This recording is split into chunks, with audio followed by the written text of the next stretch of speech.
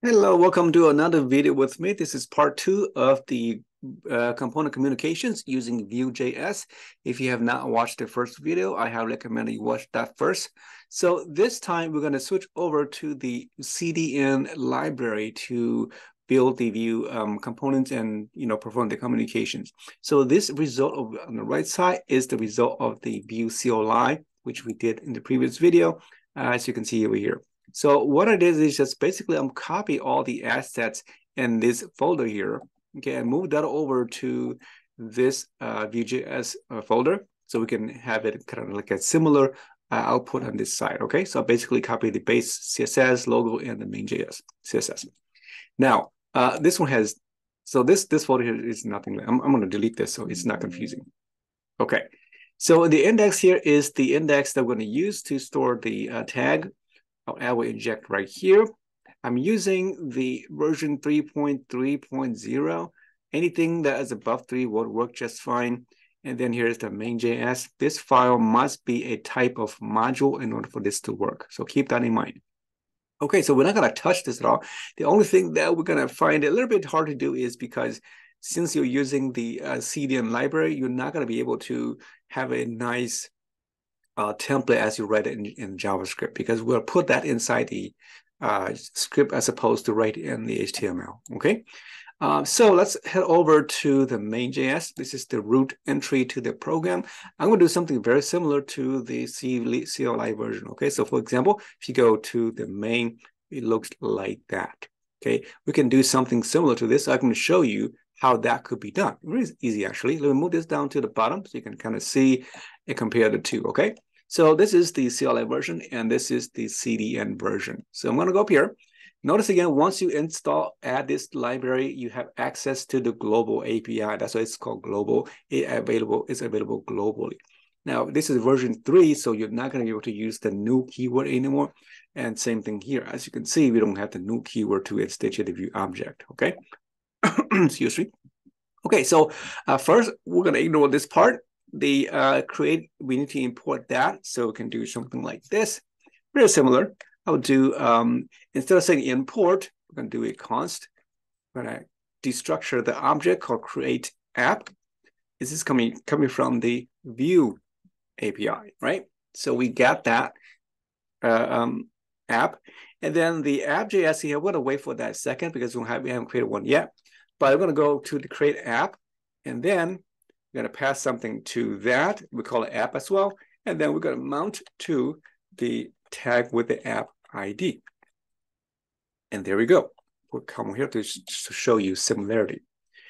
Okay, so we're going to launch this HTML on the right side so you can see it. I'm going to go into the Open Lab server. And there it is, nothing there yet. You can also press F12 to see all the errors. We can see what's going on, right? If you load it, a bunch of errors. Yeah, okay. Now, so we're done with this one here. I'm going to go back to the main and then the app component. So they use a different file, so we're going to do the same thing. I'm going to go over here and create in the Vue.js file here, not a project, app.vue. We'll create something similar. We'll call it app. I'll use lowercase, by the way. So it's highly recommended use lowercase for your files. Then this is going to be the app component. So we're going to import it right here, like in the main. This should be up here. I'm not sure why it's going on there. So we do this part now. We're going to import it here, okay? So we're going to import even though we haven't created it yet, don't worry. We're going to import the app from the file called app.js, okay? Just like that down there, except it's JavaScript as opposed to .vue file. So this is the main entry. We're done with this. We're not going to, mess with this anymore. So we can turn this off. Okay, so there we go. We got this set up. Now the app component, this is how you do it. So we're going to export a default. Now I want to start off using just the options API first, because that's easier to understand. So I'll put here for now options API, and then we're going to switch over to the composition later on. Okay, so what do we need? If I go back to the app component, I'm going to copy the template, okay, just to make it a little bit faster. I don't have to redo this all over again. The data, okay, you can see here we need the data, the city and so forth. I'm going to copy, and let me pull this down here so we can see a bit faster. I need my data, so here's the data. Again, it's a function. Return some data. So this is the data I need. I'm going to copy this, put it here. All right. And then my functions, same thing. Basically copy this. As mentioned in the previous video, the setup is exactly the same, right? Same thing. My template, since I don't have the luxury of the template tag here, what I'm going to do is I'll use the built-in template attribute. Let's put a comma here first. We call it template, and then it's going to be a string. So we put it right here using this template syntax. And then I'm going to copy everything inside the template here from the header down to the main, actually. I'm not going to use this, but I'll just put it anyway, so you can see how that actually works. Put it right in here. So this is everything here already, right? So the CSS, we're going to ignore that. I think that's it for this one. We'll import this, the hello world in a minute. So let's see. I want to slide down here. Okay. And we're going to move this over a little bit, so a little bit nicer. As you can see, I mentioned, it's not as nice anymore because it's not HTML. It's just text, so a little bit ugly. Okay. So now we then need to go and, so we have a hello world component here when we pass this data down. So we're going to go up here, and then we need to import a component, right, called hello world from something we haven't created yet. Okay, so I'm going to create a component called hello-world.js. Okay, when we import that in, we're going to register right here under the components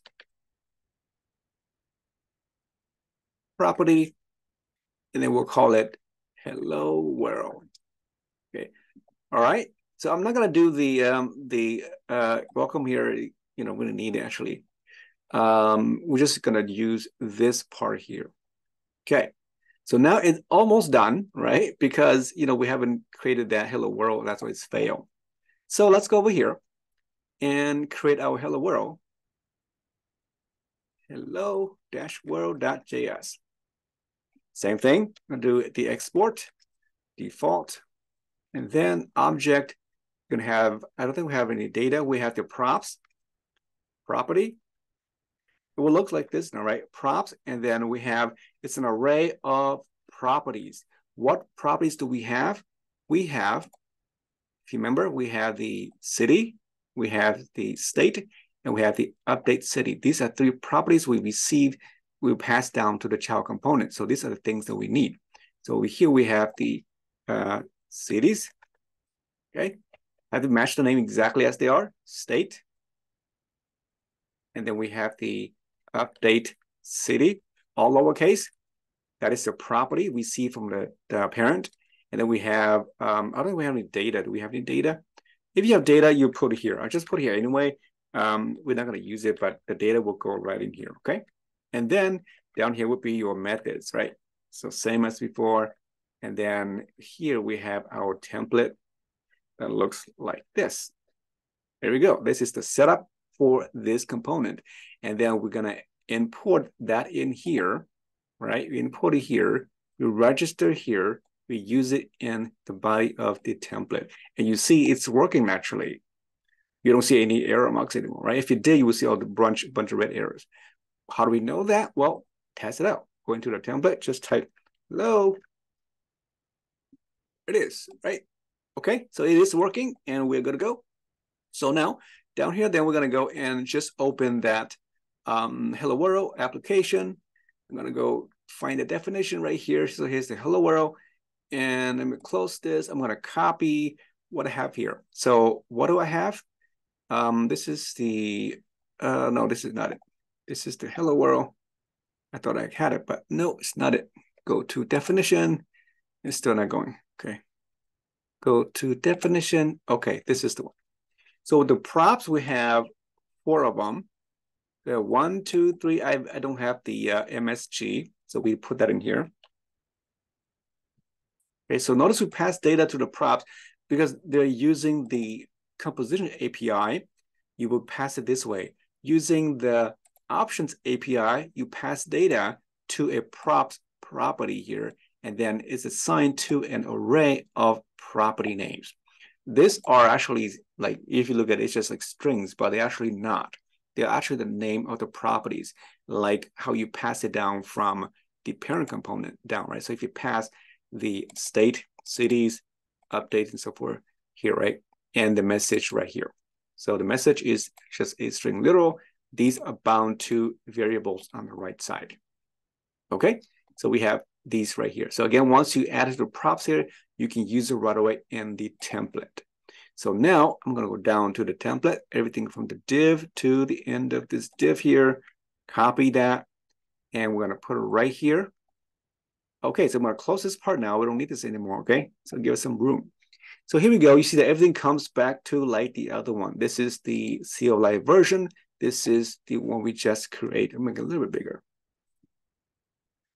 Okay, if I click on it, you see it worked just like before, right? It's already functional because, again, I mentioned to you, the code is exactly the same, right? It's just that you don't have the luxury of creating your nice templates. You put it here as a property, and your methods would have any methods to be used. We could have, you can put it here.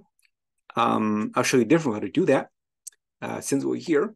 And then the data would have any data, so you don't have to put data here. So if you want to use this data, you can just access directly inside here now without going to like assigning to another variable like you did before and then go to the props. You can just go to the props and access here directly.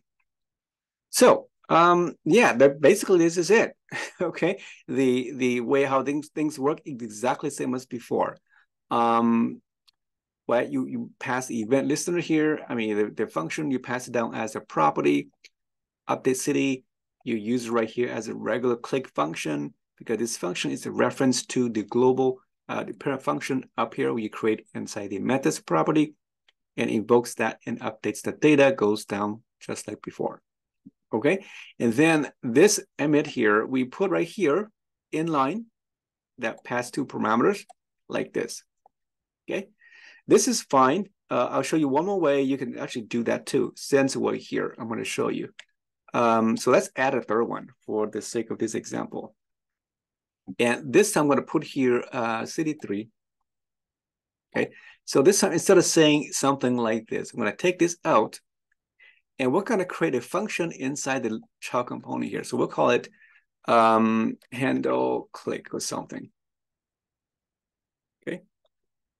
And it will, so we're going to invoke this function called handle click.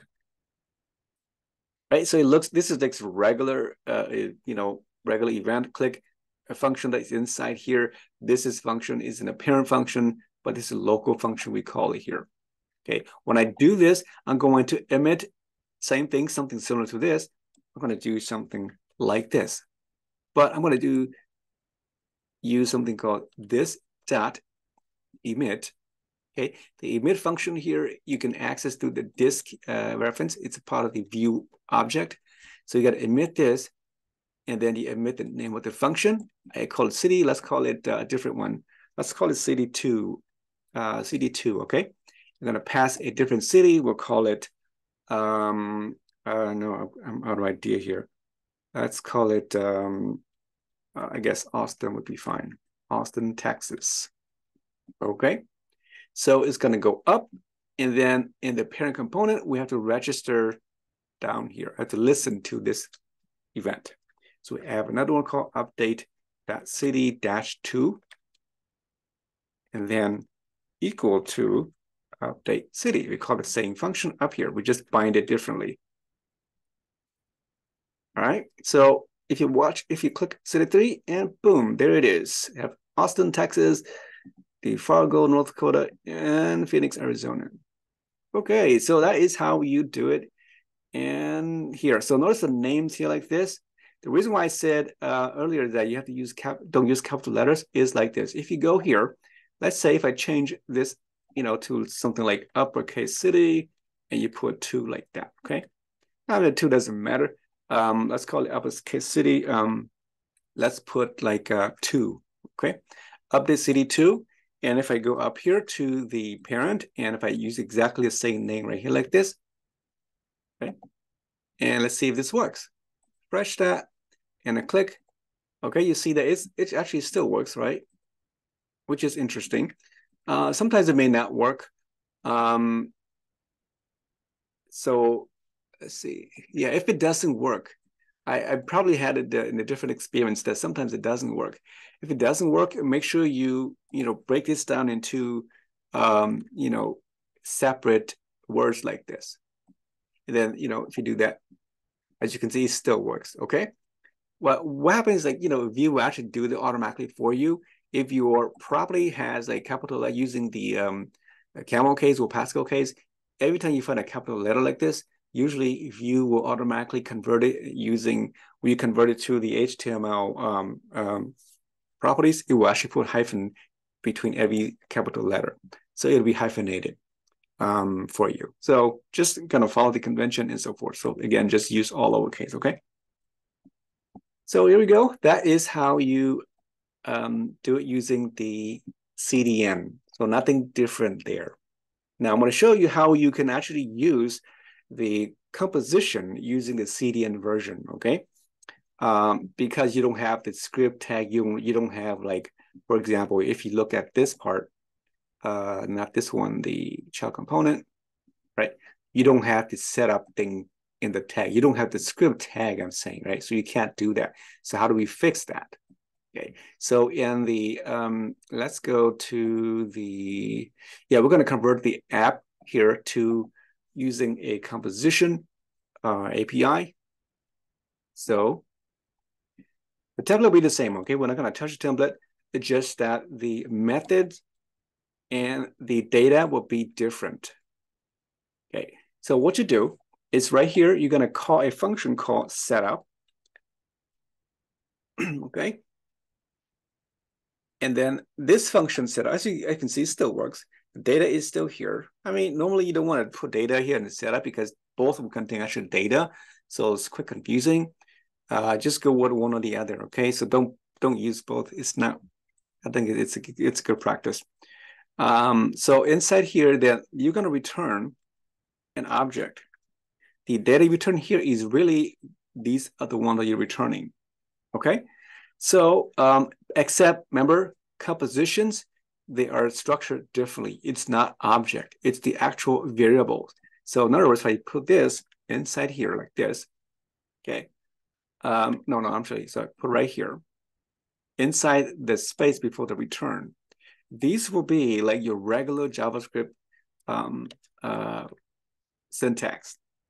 If you remember, we did this earlier in the previous video, right? Const like that, and then maybe we'll call this let because we're going to change that, right? That will be they will put a semicolon here, semicolon there, and then we're going to put, so the return statement will be kind of similar. We're going to return the cities if you need them to pass them down to the template. You must return these. So cities. We have the state. I think those are only two.